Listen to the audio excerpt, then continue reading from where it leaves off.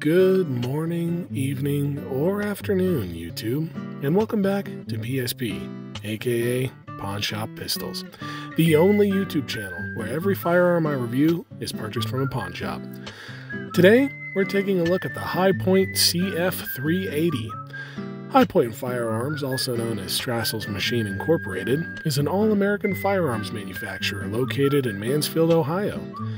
All of their firearms are manufactured in several different locations across the state, so if you're in the market for a new firearm and you prefer things made in America, Hi-Point might just be the choice for you. Let's take a closer look. Now, before we get into this, what's the first thing that we need to do? That's right, make sure it's safe to handle. I know it's empty, but you don't. So, let's go ahead and take a look. I'm going to eject the magazine with this button here. All right, that looks good. Now we're going to rack the slide. Okay, that's clear.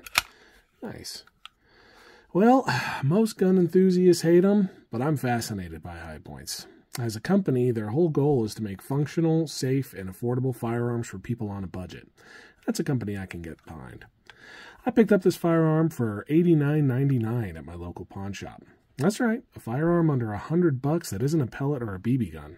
Talk about a deal. Now, Hi-Point actually makes two versions of this pistol, the C9, which is the 9mm, and the CF380, which is what we have here today. The main difference just being the caliber of ammunition. 380 ammunition is a little bit smaller than 9mm, but still viable for home defense. A bullet is a bullet is a bullet. I mean, even a 22 can be lethal if you know what you're doing. You don't need a 45 to defend yourself. Even a little 380 like this can save your life should the situation arise. The CF380 has a barrel length of 3.5 inches. You'll see it comes to about here when we disassemble it later. Weighs a whopping 29 ounces, unloaded. That's heavy, but that heaviness also helps with recoil. Now, while you find more and more firearms produced with what's called a striker fire action, this firearm has what's called a blowback action instead. If you want to see a good example of a striker fire action pistol, I reviewed my SAR 9. I'll go ahead and post the link in the description there. But without getting too technical, I'll do my best to explain what a blowback design means. So, striker fire pistols, there's a mechanism inside of them. There's a spring that when you rack the slide, once you squeeze the trigger, it releases the striker to hit the bullet, which ignites all the stuff inside of it and leaves out the barrel. A blowback design like this one obtains the energy from the motion of the cartridge case as it's being pushed through the rear by the expanding gas created by firing the pistol. So think of it more like the bullet casing is a piston being driven by the gases when you fire, whereas a striker-fired pistol has mechanical components to help eject the cartridge and load the next bullet into the chamber. A blowback design relies almost entirely on the energy of the bullet itself. Make sense? I don't think so. Let's go ahead and move on.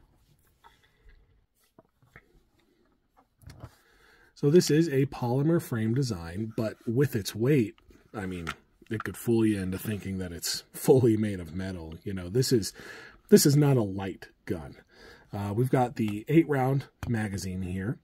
You can get a 10-round if you like. Hi-Point likes to save money by using the same magazines on the C9 as well as this model. I have heard from other reviews that this does sometimes cause malfunctions when you're trying to fire down at the range or you know, wherever you're at, but that sometimes it results in multiple feeds or the casing's just not loading into the chamber properly, but we'll test that when we're down at the range. I should mention a huge plus also to getting a Hi-Point used is their warranty. Hi-Point offers a lifetime guarantee on all of their firearms, whether you're the first owner or the 20th. They actually have a form on their website. You can fill in and register the serial number. And if anything goes wrong, they'll repair it. Broken parts, outdated springs, they cover it all. It's a huge plus when buying Hi-Point used. It's actually a wonder why more people don't like them. I mean, affordable, 100% made in America, and a lifetime warranty. I mean, what's not to like about that? Well, looks like we got standard sights here. I'm actually missing one of the dots on my sights, but we'll see if that really makes a difference or not. So nothing too fancy, pretty bare bones, which I'm not complaining about. I prefer to use my firearms without a bunch of extra bells and whistles, though you can purchase a few accessories from High Point if you want to. They have a ghost ring sight and even a little laser that you could mount here if you'd like. This High Point also has some nice safety features too. Anything that makes a firearm safer to use is a great addition to its design, in my opinion.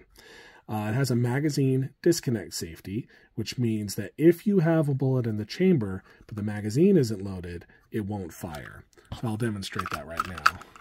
So we'll put this magazine in here. All right. So the gun knows there's nothing in the chamber. So with the magazine in here, you can't rack anything unless you have another bullet ready to feed. So in order to rack it now, we have to eject this, then let it slide, then load it in. So the magazine disconnect, let's say you have one in here and, it's your last bullet, whatever, your magazine falls out, whatever you want, and you try pulling this, it's not going to fire. I mean, you can squeeze it, it's not going to go anywhere. So in order for that to fire, it's got to have a magazine in it, then it'll fire just fine. Again, we'll eject that out a little bit. Now, there's a lot to be said about that feature. Some people claim it's a drawback, particularly in high-stress situations where maybe you're scrambling to load your magazine and you don't fully secure it. I think that if you're well enough trained in your particular firearm, that wouldn't be an issue. But I also haven't been in the situation that I just described, so I can't say from personal experience whether this would be a help or a hindrance. Now, next we have the slide safety, which is not ambidextrous. All right, so we got the slide lock here. It does not have one on the right side, so if you're a lefty, might be a bit of a problem. Speaking of the slide safety, it ties directly into how we disassemble it. One of the biggest drawbacks of disassembling a High Point is the process. One of the ways that they're able to keep them so cheap is by, using their machined parts, and it can be a little difficult for people who have never done it before. Okay, so we have this punch, which actually came with my SAR that we're going to use, and we've got the rubber mallet here that we're going to use, and I've also got a roll of duct tape. Don't worry, we're not going to be wrapping anything on the gun. We're just going to be setting the gun on the duct tape while we take it apart. All right, so we're going to pull the slide all the way back to this notch right here. We're going to put the safety up there, lock that open. Hopefully my camera picks this up. There's a little pin right inside of here. Hopefully you guys can see that. But it's accessible on both sides. And I'm actually going to use it on this side because my punch can fit in that hole just a little ways. So what we want to do is go through that hole there. There's a little rod inside of here, and that's what holds this thing together. So I'm probably going to mute this so it doesn't blow the mic.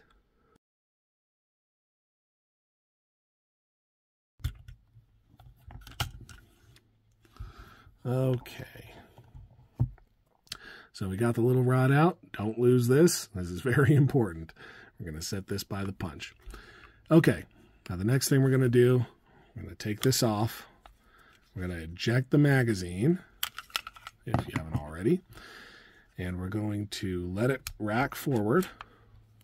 And now we're going to dry fire this so that way it takes the tension off the spring. Otherwise, when you lift this off, stuff might just go flying anywhere. Don't ask me how I know that. So remember our magazine disconnect safety. So we're going to load this up, dry fire it, okay, eject. Now we're going to pull the slide to the left and also lift up on it at the same time. Okay, so we're gonna just, there we go. A little bit more. There.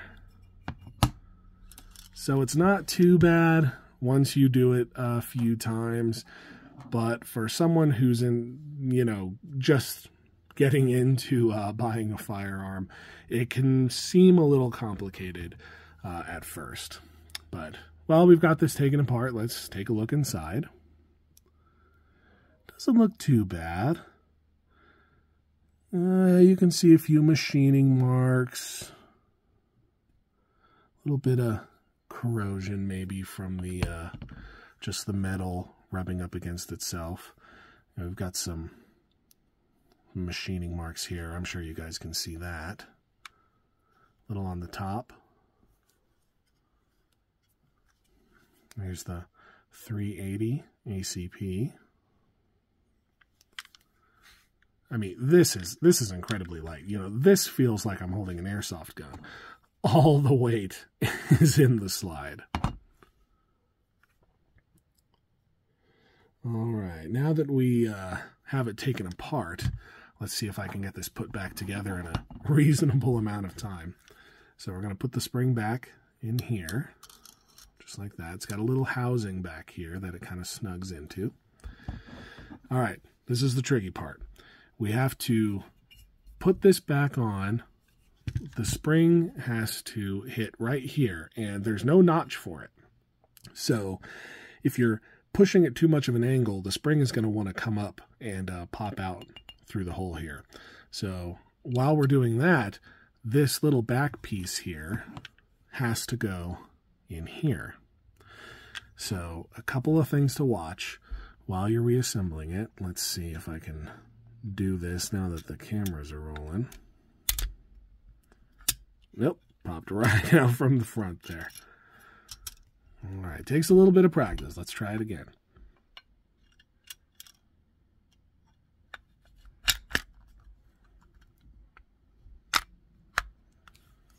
All right, there we go. And we're going to do a function check real quick now that we've got this on. All right, seems to rack okay. Because we have that magazine disconnect safety, we're not able to check the trigger until we load this. Okay, the lock works.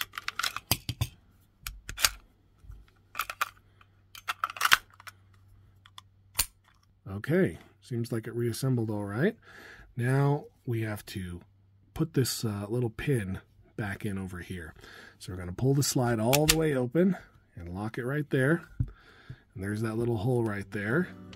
We're just going to line it up. And I'll go ahead and mute this part so it doesn't blow out the mic.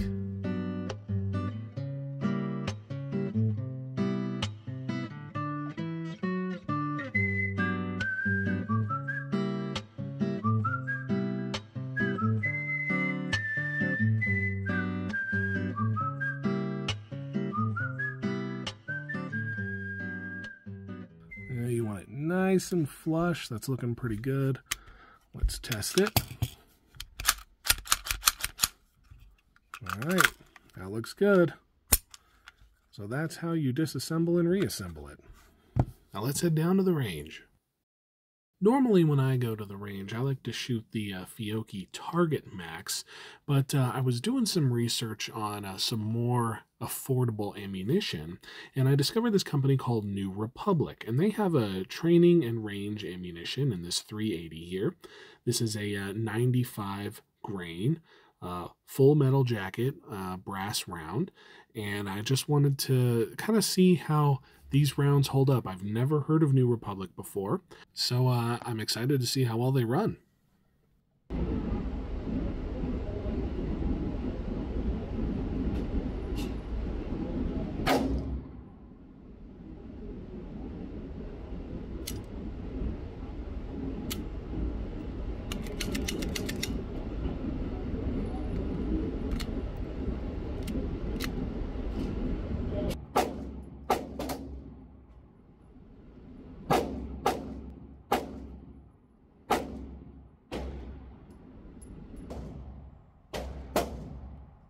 this is twice.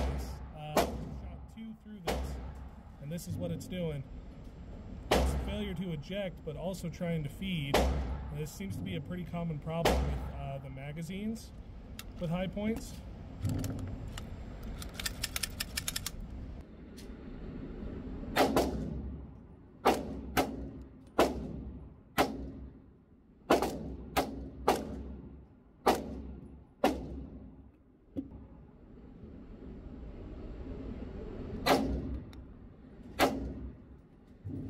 So when it's shooting and not malfunctioning, it's pretty damn accurate. I had to clear a couple malfunctions, obviously, but I mean, this is at 7 yards. It groups really well. I mean, the sights on this, I'm actually missing the dots here, but it's still super accurate. So we're going to see if maybe it was just, you know, malfunction here and there, and maybe we've figured it out.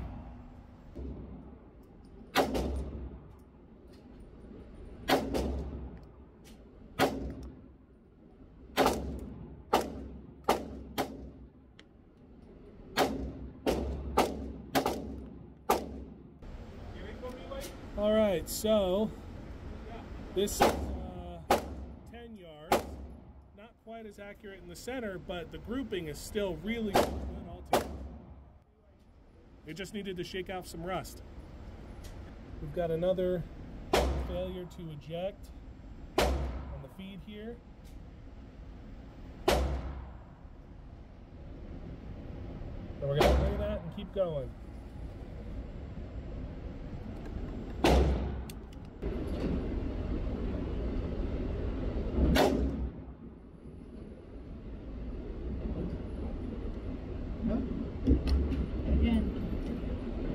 Another one.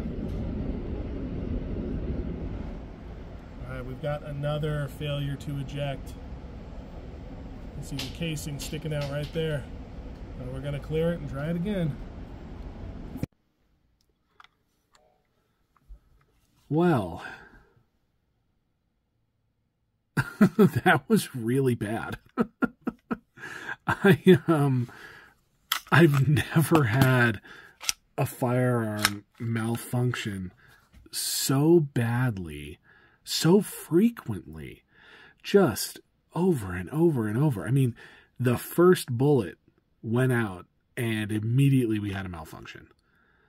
Immediately. We had 2 malfunctions on the first magazine. Second magazine, no problems.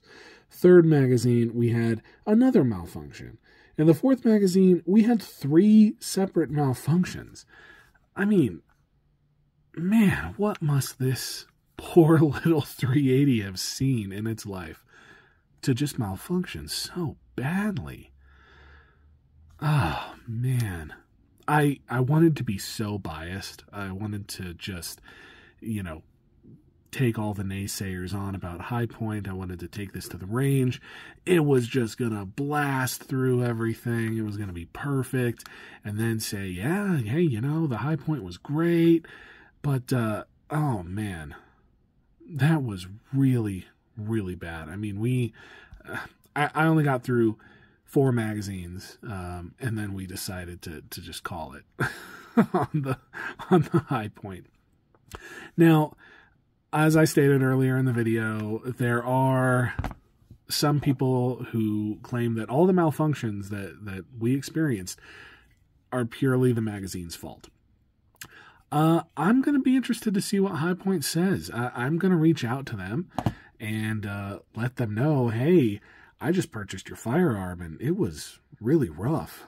I'm going to be putting the lifetime warranty to the test here. I mean, even on other reviews that I have seen of this, I don't think I've ever seen as many malfunctions as I had at the range. I've seen, you know, the fabled triple feed.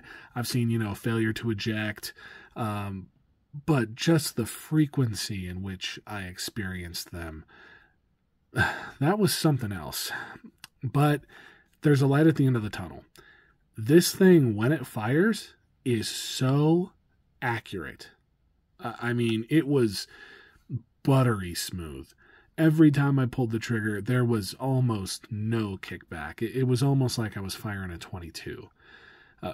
Maybe even closer to just like a high-powered airsoft pistol. This thing just, it feels really good when you shoot.